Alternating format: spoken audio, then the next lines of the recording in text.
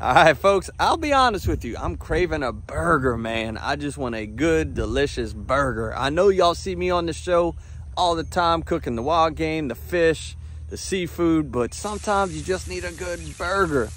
But I need one specific ingredient to make the burger that I want to make, and that is crawfish. So it's still very much crawfish season here in South Louisiana, and I'm gonna go try to catch some of my own crawfish for this special burger I want to make. But the first thing we got to get is some bait. So let's get out the cast net, start throwing, and see if we could catch what we need. All right, so this is a brackish water bayou. Hoping to catch some mullet, hoping to catch some pogies. I just need enough for about, I don't know, 8 nets or so.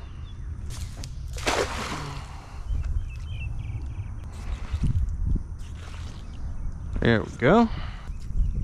Mullet. All right, got one mullet and a crab. Okay. I guess we could do cracked crab in a crawfish net. We could try it out, can't we? If I can get him off of there.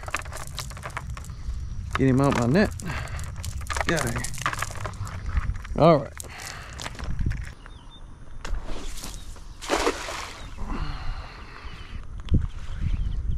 What the world? Another crab. How about that? And a giant garfish head. Okay. Ooh, got a few crabs on that one. Nice. So clearly a commercial gar fisherman uses this spot to throw his scraps. We gotta set this over here out my way.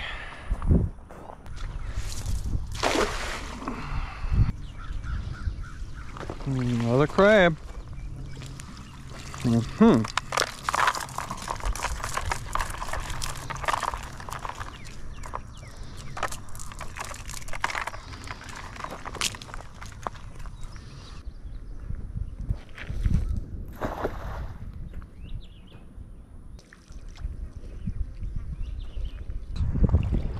Well, maybe this will just be a crab cast netting for crab show, y'all. All right. Kind of fat blue crab, honestly. He's kind of fat. That's not a bad one. Hell, we'll see, y'all. I don't know. It turns into a blue crab show. It turns into a blue crab show.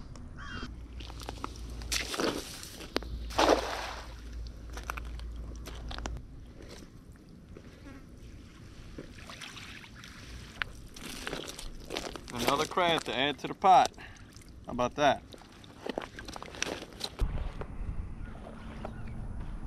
Ah, nice crab. 2 crabs, huh? Dang.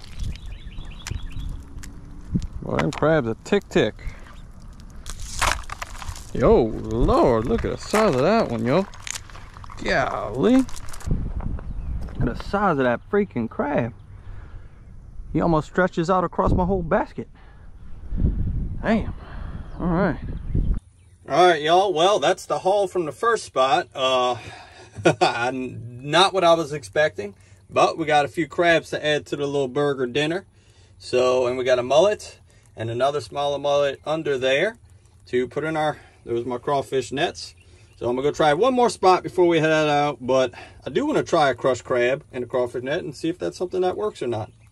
All right, so now I can get a little bit more out into the middle out here. Hopefully get closer to where those mullet are hanging.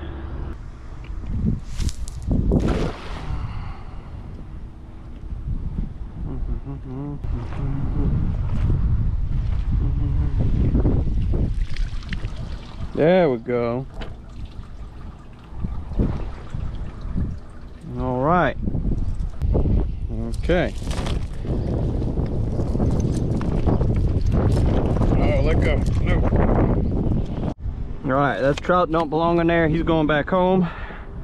We did get us a freshwater catfish that we can use. All right. All right, y'all, I didn't have the GoPro rolling there. Sorry about that, but I did catch a nice Rio Grande cichlid. There was also a red ear I had to put back, but that is definitely crawfish bait. I can't legally put him back in the water. He's an invasive, so he's crawfish bait.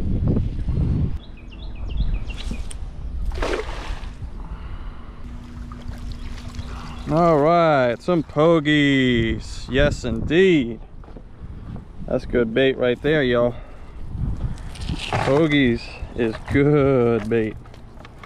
That's what I like to see. All right, folks, well, I cast netted for a little while, and here is my haul. These are my fish that I'm going to use for bait in my crawfish nets. So we've got one freshwater catfish, one Rio Grande cichlid, a mullet, and some pogies, and then a crab that died. And I wanted to try the crabs anyway. And then we've got just a few crabs to go ahead and boil with the crawfish when we cook the crawfish.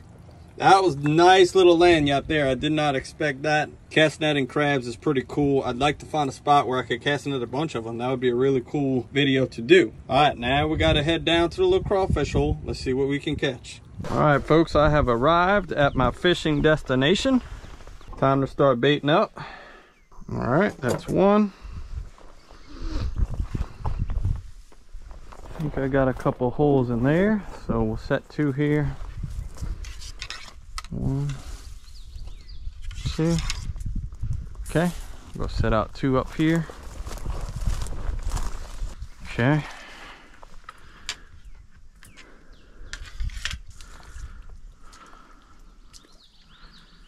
Get that in there.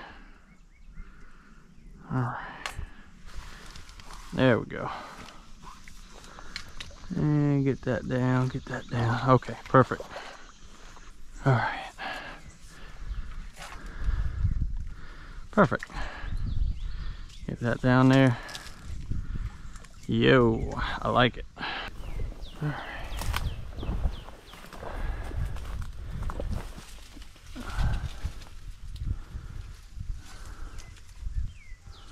Okay, 1.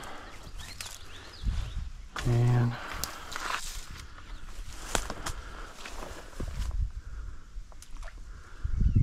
2. All right, let's go check and see. I can see that one. Nothing. All right, y'all, well, I came to a whole nother spot. First spot didn't work out. This one I got a good feeling about. I don't need much. I don't need enough to boil for everyone, just a few to cook this little burger I'm thinking of. I do think some of these traps need to be checked anyway, so it's a good thing I came here. I'll run some of the traps, get my nets out, then run my nets, and then hopefully we should have what we need. Thank y'all for tuning in. Once again, this is Outside the Levees. We get outdoors and do all kinds of stuff. We might be brim fishing one day, crawfishing the next, catfishing the next, hunting hogs the next. We do a little bit of everything. We are here in South Louisiana. I am willing to travel, but we do the majority of our content here in South Louisiana, and I thank you so much for rocking with me. Now let's go get some crawfish.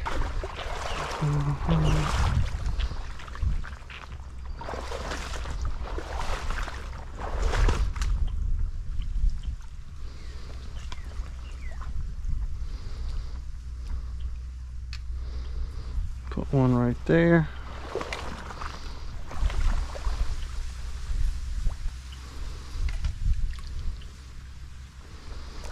All right.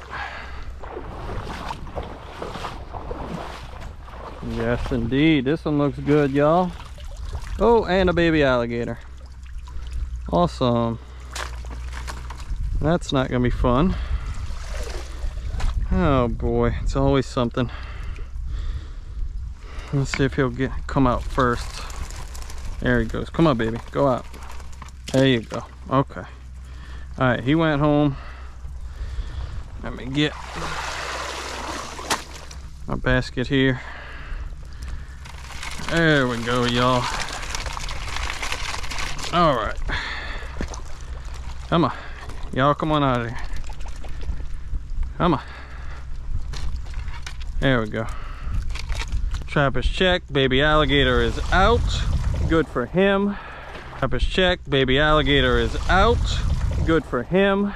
I want to try to stay away from my net so I don't spook the crawfish in the net. That's just from one trap.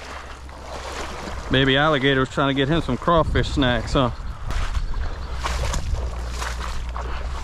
Whoo, man, they got some in this trap.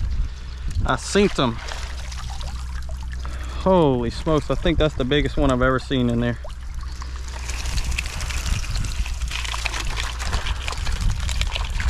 All right, this is insane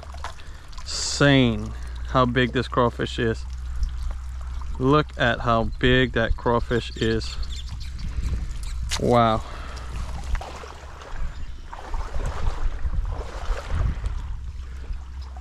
I think that's all baby alligators, yo. Look, there's one. I see him. Yeah, I'm surrounded by baby alligators. Look, there's one right here. See him? All right, let me get the hell out of here because I know mama is somewhere nearby. All right, let's see. Oh yeah, good crawfish. Oh, the monster's trying to get out. That monster's trying to get out.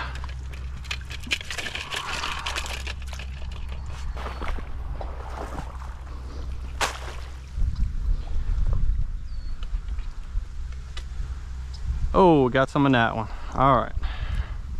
Hey, y'all got to see it from catching the bait, putting the bait in the nets, getting the nets out, trying different spots. Just happen to have some traps out here, and that's where they all came from. I can stay out here all day, or really, they bite better in the evening, but I've got what I need. So thank you for tuning in. Now let's get our butts in the kitchen and make that burger. All right, y'all, the unexpected crabs got boiled first. All I did was fill this little pot up, you know, maybe a quarter of the way. Put probably 2 to 3 tablespoons of K-Fred in there, and then another 2 to 3 tablespoons of salt.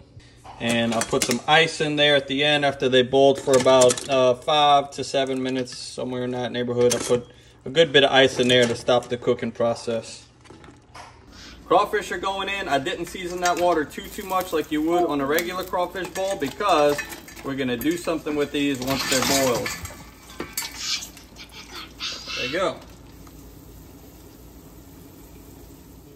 All right, y'all, got my crawfish in an egg wash, and I've got, this is that air fryer Louisiana fish fry product that goes on fish for the air fryer, mixed with flour, and that's a 50-50 mix. It's a very good mix that you get from Louisiana, but for me, I thought the flavor was a little strong, so I cut it down with some flour, and that also stretched it out a little bit. Just get my crawfish in there. And get that covered up. Mix your crawfish around, get them ready to go into the fryer. All right, and that's what you're looking for there. Those are done, let's set those aside. All right, and here's my fresh ground meat. That's from our local deli shop called Tags, and they did me an 80-20 mix of ground beef. I wanna go ahead and season that up with some garlic powder, some of our boy K-Fred,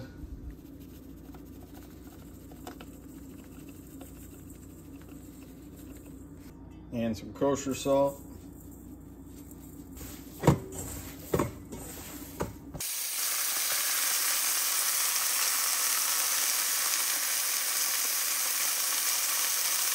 All right, I know you've heard me talk about it before. I've got some hog's head cheese here, and watch what I'm about to do with this. As always, leave me a comment. Let me know what you think about hog's head cheese. Look at that goodiness with the pieces of hogs and the jalapenos and the cheddar cheese. That's all about to go with this dish. Stay tuned. Let me show you how. All right, and I'm dropping 2 slices of white American cheese on it. All right, chop it up, get it in a bowl, and put it in a microwave to get it melted down. All right, now take some of that melted down hog's head cheese, get that on top of your French fries. That will be your side dish. That's your side dish for your burger. Now this one has jalapeno and cheese in it, and I got it from Tags Meat Market in Chalmette, Louisiana. So when you come down to visit St. Bernard, that is a spot you want to go. There we go, beautiful. And we just want to top that off with some cheddar. Yes, indeed. How about that, y'all? All right, so now we got a toasted brioche bun. We got our burger with white American cheese, and let's go ahead and put some remoulade on the top bun. All right, and now the real star of the show, the fried crawfish tails. I mean, come on, bro. All right, y'all, there it is. I mean, this is what I do on Outside the Levees. This is why you should subscribe. This is why you should watch each week, watch each one we put out, because you never know what you're going to get on this show. Come on now. Can I get an amen? Leave me an amen in the comments. Thank you so much for being a part of what I do. I wish y'all were here to eat this with me. Now I got to eat this all by myself. Come on, man. See y'all next time.